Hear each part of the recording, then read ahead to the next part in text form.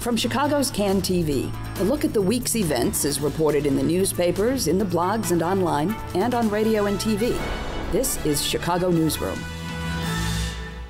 Well, hi there. Welcome to the show. Hi there. Welcome to the show. So have you seen Karen Lewis on TV this week? Well, she did a rather electric appearance at the City Club on Monday where she made it clear that she would not be going around knocking on any doors for Rahm Emanuel, and that the CTU would almost certainly not take up that option on the fourth year of their contract. So that means there's going to be a lot of union talk in the air during the mayoral election next January and February.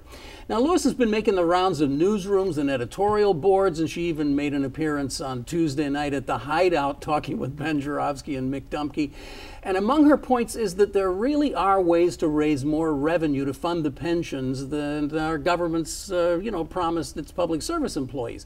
So we'll take up that and several other issues that she raised with our panel this week. But there's more education news this week also. The ballyhooed Barack Obama High School that nobody'd heard of until it was announced. The school that would take up 4 of the 5 acres of a park the community had been working on for years, planning. And then the startling number of teachers who are leaving CPS, some voluntarily and some not. So Paul Biasco is joining us for the first time from DNAInfo. Paul, welcome to the show. Yeah, thanks so much for having Paul me. is the guy who wrote that story about Obama High School. And Hal Dardick is back after a long vacation from the show. I'm glad to have you back, Hal. City Hall reporter from the Chicago Tribune. And Lorraine Forte back again from Catalyst Chicago. Thanks. Nice to have all three of you here.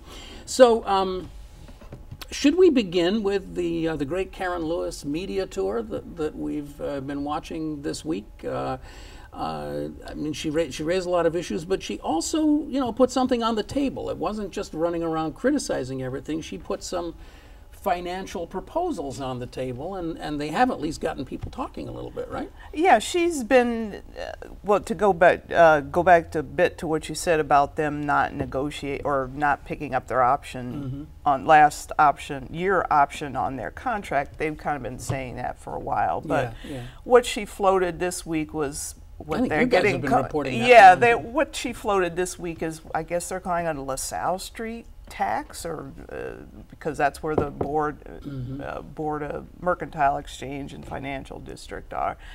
And as I understand, it's a transaction tax to raise money to, fill the pension deficit. So, not being a financial expert, other people here probably know more about it than me, but all I know is it's a financial transaction. It was fascinating to hear at the City Club because a lot of the city fathers were in the room and they were not applauding. They were sitting rather stony-faced as she was talking about how, this could be 0.012% of the cost of a transaction, and it could raise a lot of money for the city. So how did it play at City Hall? Well, I think it shows a lot about Karen Lewis's political savvy.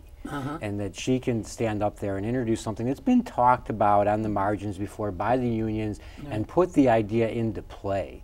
Whereas before it was always summarily dismissed as something that's just not workable. You got to go to the federal government because it's interstate commerce, these trades and transactions, and you got to change the law there, and you got to go to the General Assembly and change the law. And then there's always the question, and I think I'm not an expert on financial transactions, but these folks all trade by computer now. So what's going to force them to stay in the city of Chicago if they go ahead and do this? Like, we'll go somewhere else and do our trade. So, but Karen Lewis is able to get that in play and change the discussion and bring out the idea that, we need more revenue into this equation and not just cuts on the pension benefits for the people that I represent. But she also talked about, and this is another really difficult sort of tax, and the commuter tax, which is basically the city of Chicago levying an income tax on the people that commute from the suburbs to work in the city. And you got to imagine that some businesses, in defense of their employees or even their CEOs or whatever, might not want to do business in the city of Chicago. Another very difficult thing, but she's managed to change the subject. Yeah. Now, of course, you live in Barrington Hills, right? Because that's where Tribune employees are supposed to live, right?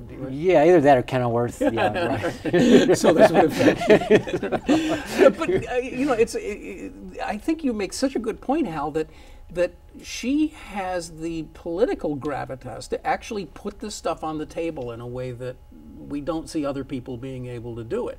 Now, of course, a lot of people immediately started shooting it down, but at least it's a debate again, which hasn't been for a long time. Well, hasn't it something like that been proposed more on a national level? Haven't I heard people talk about one way to raise revenue is to tax financial transactions nationally? I think especially in light of what caused the last long and deep recession, and there were deals that banks made, and they said, well, why don't the people in that industry, you know, help fund our recovery and our taxes that we all pay to help bail them out in the first place. We always hear the same response to almost any proposal for taxes, though.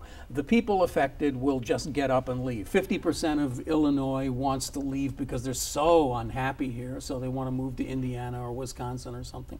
And, you know, the Chicago Mercantile Exchange within 24 hours would become the Elmhurst Mercantile Exchange, and they wouldn't have to pay the tax or something like that. So, you know, I just think that maybe it's time that that conversation goes at least 2 or 3 layers deeper, and you really look at whether or not that's real, whether there really is an incentive to leave, or maybe there is some money that could be taken out of this. I don't know. Well, what is going to attract, you know, the Chicago Board of Trade to go to Elmhurst and then call itself the Elmhurst Board of Trade? I mean, if really, if they could save $100,000 in taxes, maybe they'd do it. What's $100,000? I mean, I'm not saying it's a good idea or not, because I'm not an expert in that. But what's $100,000 to the Chicago Board of Trade? It's they probably spend that on toilet paper every year. So. And you have to ask the question about the political reality here. Who are the people that fund campaigns of people like Mayor Rahm Emanuel? And how much does that play into this equation? So there's a lot of good questions. And then the people that talk about leaving Illinois, I mean, are those really the people that are, as Hal said, funding Rahm Emanuel's campaign? They're happy here. They're paying to have him be mayor. They're making plenty of money. Yeah, they're doing good. So, you know, the politics of this is also very fascinating. We're all political animals, and I thought it was really interesting. I was at the press briefing after the City Club where Karen Lewis was standing at the podium and just being peppered by all the education reporters and some of the politics guys, you know, and I thought it was really interesting that they kind of, I have to say, they kind of triangulated her. They kept throwing one question after another at her and sort of jacking up the stakes on each question until they finally got her to the point that she almost endorsed Tony Preckwinkle, which I don't think was her intention when she started. But, you know, the real thing that they were really driving at her about was, aren't you doing this as a way to inject politics into the election, the mayoral election? To which she said, you know, almost out of frustration, it's like, hey, it's not my job to make it easy for Mayor Emanuel. It's my job to... And when has politics not been part of union... Of course. ...negotiations or, you know, shenanigans or public stances? I mean, it's always been part of that. She likes to say that she's not a politician. Yeah, but she is. She is. Yeah. I mean, you know, she may not be running for office, but she certainly has the instincts of a politician. She knows nothing about politics. You know. And well, I think too that you can't forget that her job right now as president of the CTU is to try to negotiate the best deal she can for pensions for her people. So by saying that we may not renew the contract for that 4th year, by saying, well, there's these other ideas, Mr. Mayor, that you may not like, all of those things perhaps could encourage the mayor and his people to come to the table and make a little better deal if they can get that to go away. You know. Right. And as you know, Mark Brown said, I think the other day in his column, it's like, no, she's really probably not the least bit interested in running for mayor. She's interested in getting the best deal she can for her constituents. And if that means dangling this thing out there about her, you know, sort of playing with this, well, then that's fine, because it's all part of the negotiating process. But it is fascinating to watch that we're seeing some of the public service unions now starting to really kick back on this austerity plan. And who knows where it's going to go from there. But does it, for all three of you, does it actually affect Rahm Emanuel. Some of the people that I really respect, and people we've had on the show here, have been really shocking me lately, saying, hey, you know, Rahm Emanuel's kind of vulnerable. He could really be a one-term mayor. There's so many people, you know, that are kind of just totally disgusted with him. And I have to say that the reaction I have to that is to just kind of like slap my head and say, am I living in a completely different reality from you? The guy is invulnerable. Well, and I don't think he's invulnerable, but who's going to run against him? That's the question. I mean, he may be vulnerable if the right person were to run against him, to sort of get all the people who, you know, say they don't like him, they don't want him again. They need a candidate. And short of Barack person? Obama, who is that person? Well, I mean, people keep talking about Toni Preckwinkle, and she said she's not going to run, and then, you know, whoever, but I don't know who that person is. Somebody suggested the other day that if Bruce Rauner loses, he could run for mayor. yeah, well. That would be interesting. That would be a matchup. There's a real amount of dissatisfaction in certain communities, in the African American community, I believe, with this mayor, with the closing of the schools, with the fact that, okay, crime rates are down from last year, but they're really not a lot lower than they were 2 years ago. There's still a persistent and horrible crime problem in some neighborhoods that this mayor, in all fairness, inherited, but there's still that problem, and they'd like more to be done. So if there were a good, strong candidate, there is something to tap into. But like you say, who is that Right, who person? is that candidate? I mean, a lot of progressive people, people who are union people, or people who are, you know, progressive, consider themselves progressive and don't like the mayor's policies. But who is that person who's going to run against him? Of course, the other possibility is if Pat Quinn loses, he could run for mayor. Now, there would be an interesting bout, wouldn't it? Quinn versus... Well, Could start an anti-violence program to build his name recognition in the city. Yeah, and they've already got they both agree on who should run the anti-violence Exactly. program. So inside joke, I guess. Let's get Paul into this conversation. Paul, you wrote about this. I just found it fascinating, again, as someone who briefly worked in City Hall. I loved the fact that they, just out of thin air, came up with a fully hatched program for a major high school that nobody knew they were working on, announced it, and put it in the middle of a park that everybody thought they were designing that was going to be this big park.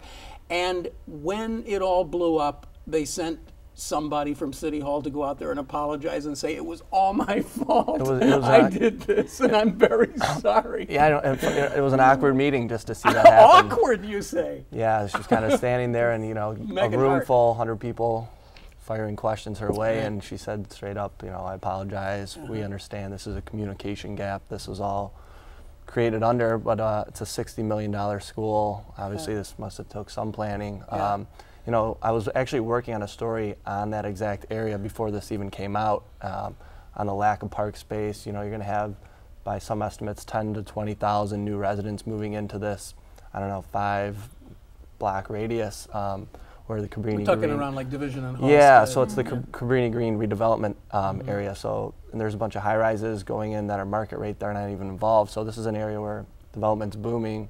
And a lot of residents who have lived there for a long time say, we already have a lack of parks, and we have a problem with 20,000 more people are moving in. So that was the story I was working on. All of a sudden, we get the press release, hey, new high school going in right in the middle of one of these parks that was going to take up, was going to be pretty much the main park for this whole area. So even the alderman said he didn't know until the day of.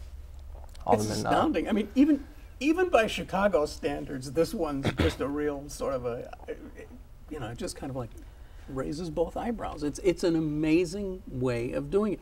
Did anybody at City Hall have any idea there was going to be a high school plucked down there? No, it was news to us that they, the mayor likes to announce things and have the information to himself in order to control it, for it to come from his office. In this case, putting maybe a feeler out there, a trial balloon, might have helped ease this transition. Now, I think they're talking about another location now, possibly. The way they said it, they like this spot, and it would almost, the way they were talking about it is like maybe we'll move it around somewhere inside the park, but like they were really set on But it's 4 acres park. of the 5 acres. 4 so acres of the moving it 5 around inside acres. the 5 acres And doesn't change of those much. 5 acres, part of that's a pool, so we're not even talking about Yeah. true park. Yeah. And Friends of the Parks came out against Yeah. it. Who's against Friends of the Parks? Right, you know? right, right. I mean, and it's another instance of there are people that are dissatisfied with this mayor, and you know. And then other, people who live on the south side saying, why are you building another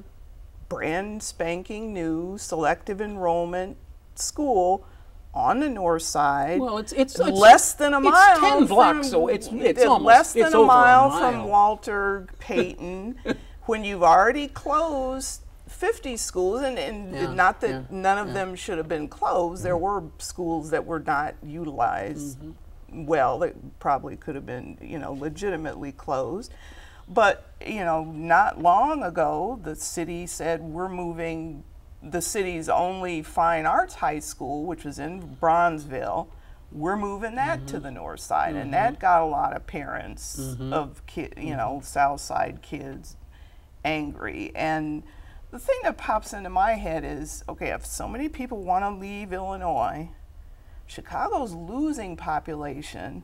Who's making these projections? Is there going to be 20,000 more families, people moving in this area, and that they're going to have kids, for this high school to justify it? I mean, CPS has been losing enrollment, so not gaining it. So, and arguably you could gain more if you had more, selective enrollment schools. But I think that an argument could be made that what the market is still demanding of CPS is these kind of high-end selective enrollment schools, like where there are already College empty buildings which you could renovate at less than $60 million to accommodate that. Yeah, yeah. Well, this school, I mean, people aren't upset that a school is coming in. It's the park situation.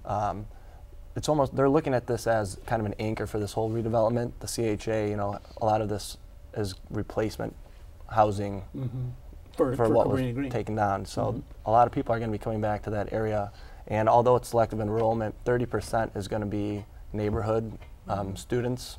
So, I mean, if you want people to move into all this new housing and you want it to be mixed income, you say, hey, we have one of the best schools in the city right here for you, and you're guaranteed a spot. So I think that's part of the reason why they're looking at this school as kind of a magnet to bring people in. Of course, I don't know the whole story on this, but isn't that what happened with Walter Payton? Wasn't Walter Payton supposed to do the same thing, and then after a year they just stopped doing it? Or yeah, that was something I thought was extremely interesting that came from that meeting I was at. Alderman Burnett, the mayor came to him last year when they said we want to put an addition on Walter Payton. I think they're doubling it in size, and they said we want TIF funds to do it.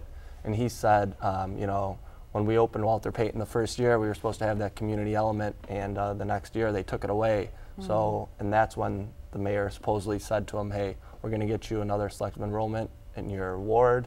He didn't know when it was going to come, and then it did end up coming. So there is a goal and a desire at City Hall to prevent middle-class folks who have children from leaving the city. Right. And I got to believe this somehow, I think it totally plays into it.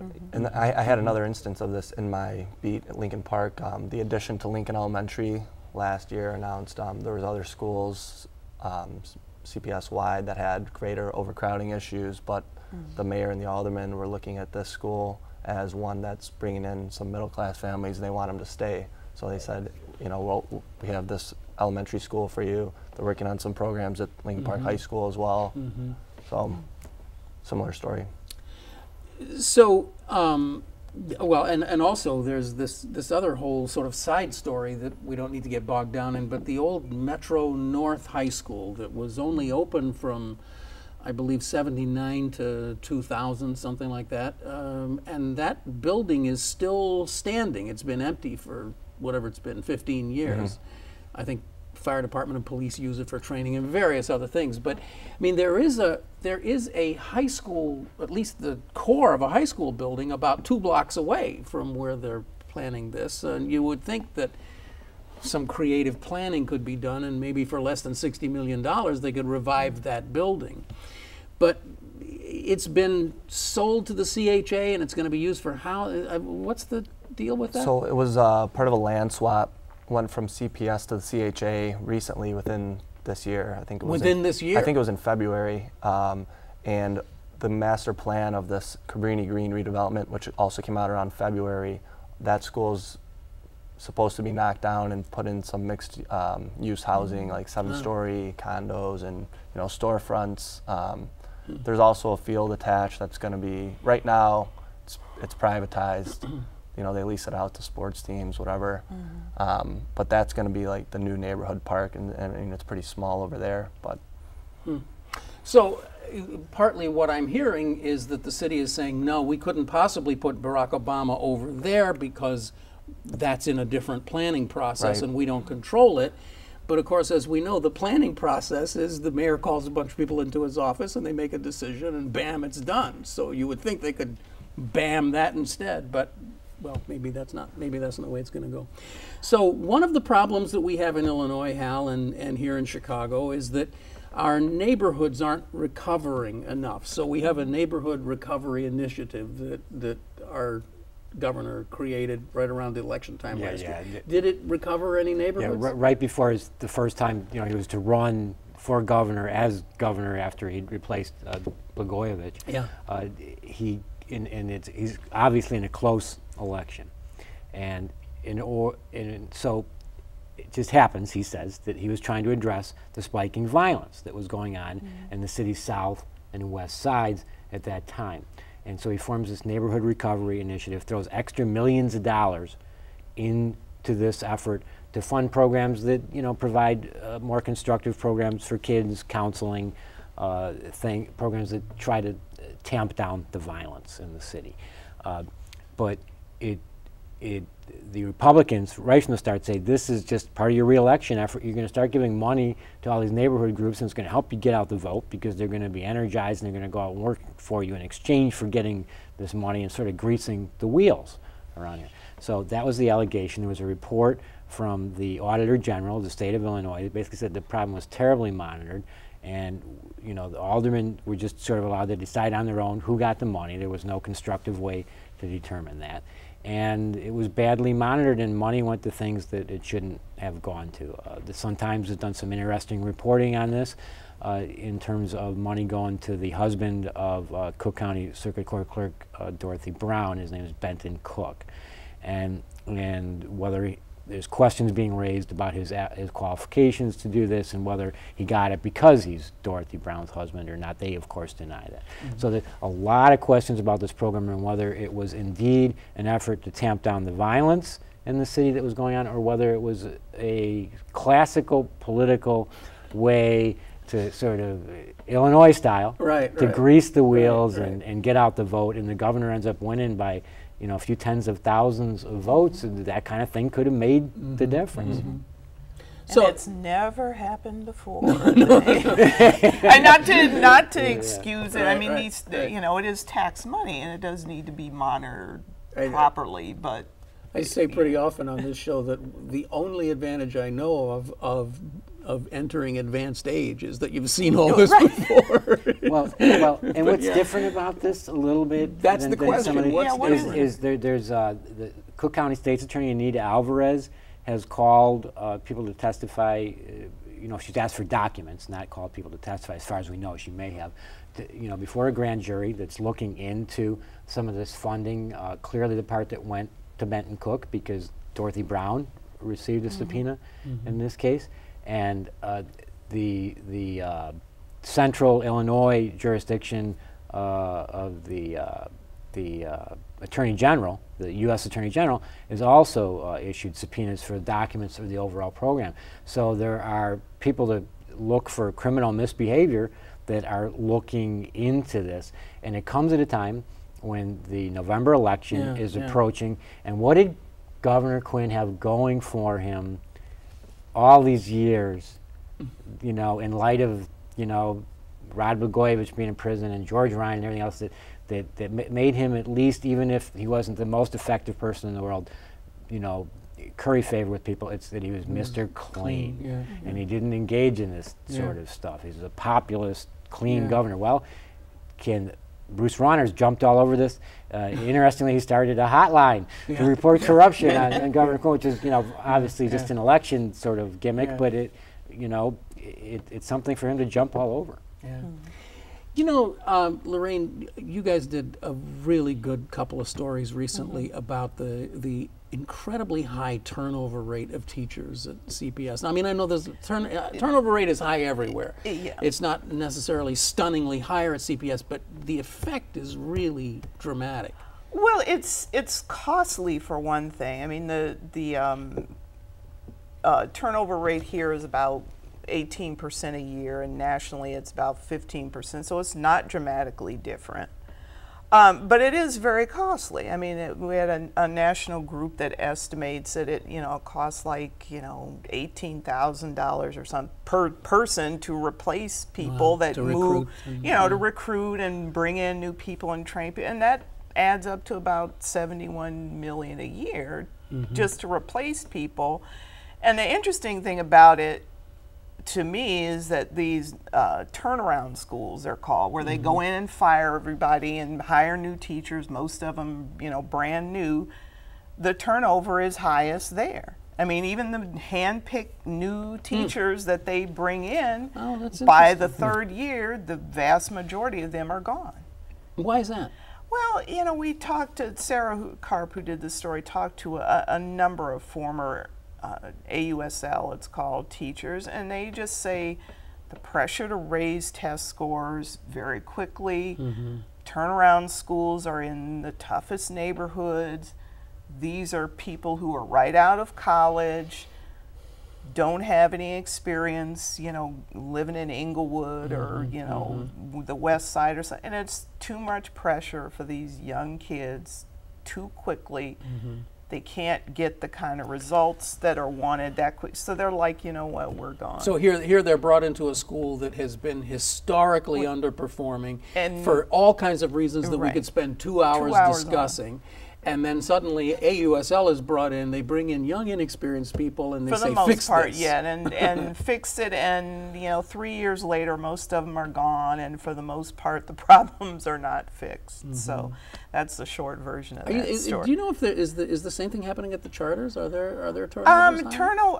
We looked at that a few years ago, and turnover is higher in charter schools, or at the time it was. I mean, most of the people in charter schools are younger, newer teachers, and they aren't automatically part of a union, don't have protections, and we're seeing more charter schools become unionized because of the working conditions, somewhat the pay, but the working conditions and support for teachers is not there. So. All right, that and everything else, we'll just have to keep on. We'll keep following it, right? We will. All right, okay. All right, well, you've been watching Chicago Newsroom, and I want to thank Hal for coming over here, all the way over here from City Hall today. Thanks very much, Hal, from the Chicago Tribune, the august Chicago Tribune. And, of course, Paul Biasco joining us for the first time. I hope you'll be back again many times, Paul, from DNAInfo. And Lorraine Forte, again, same thing. Glad to have you back again, Lorraine. See you real soon, I hope. You've been watching Chicago Newsroom. It's a community service of CAN TV. You can watch us any old time right here on CAN TV, but you can also find us right here on YouTube, and you can watch the show anytime you want, or you can subscribe on iTunes, listen to our podcast. There are so many ways to enjoy Chicago Newsroom. And I hope you come back next week, because whether you like it or not, we'll be right back with another show on something else, and we'll tell you what that is next week. I'm Ken Davis. Thanks for watching. See you next week.